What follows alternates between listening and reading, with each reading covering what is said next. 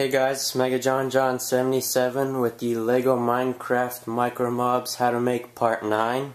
And this time I'm going to show you how to make the Micro Guardian and the Micro Elder Guardian. So I'm going to start off with the Guardian. So first I'm going to get one of these dark gray 1x1 modified bricks with studs on all sides. Then I'm going to get a 1x1 dark gray tile and put it on one side like this. Then I'm going to get a dark gray Lego stud, put it on the opposite side of the tile, and then put another tile on the end of that. That'll be his tail. And then to finish it off, I'm going to put orange Lego studs on all the rest of the sides of the modified brick, and those will be his spikes. So there is the Guardian. So I'm going to set that to the side there.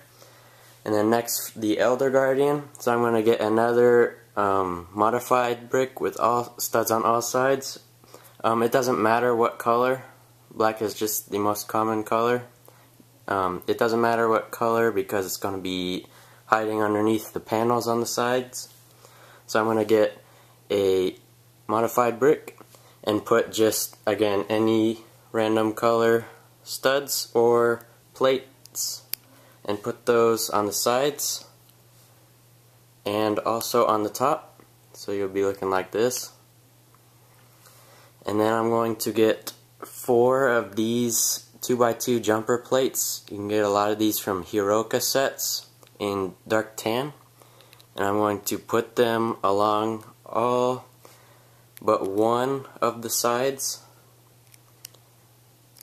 So you'll do this. I'll straighten it out a little bit. So you'll be looking like this. And then for the face, I'm gonna get a 2x2 dark tan tile and put it on the front. So that'll be where his face is. So you should be looking like this, like a little cardboard box.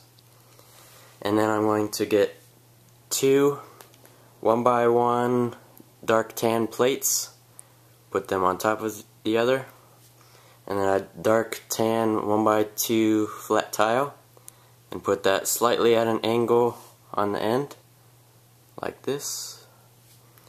And then you'll put that on the opposite side of the flat tile. So you'll put it right there. You'll be looking like this. And then I'm going to make 3 of the spikes, which are 1x1 blue Lego studs. And you don't have to use the flat studs, but I just like it because it makes it look better. But you can use a regular Lego stud too, and that will be in light gray. And then I'm going to put the light gray on top of the blue. And then I'm going to do that 3 times. And these will be the spikes on the Elder Guardian. And then wherever there's a stud on the side, I'm going to put the spike. So 1 on the top and then 2 on the sides. And then there we go. So thank you guys for watching, and I'll see you guys next time.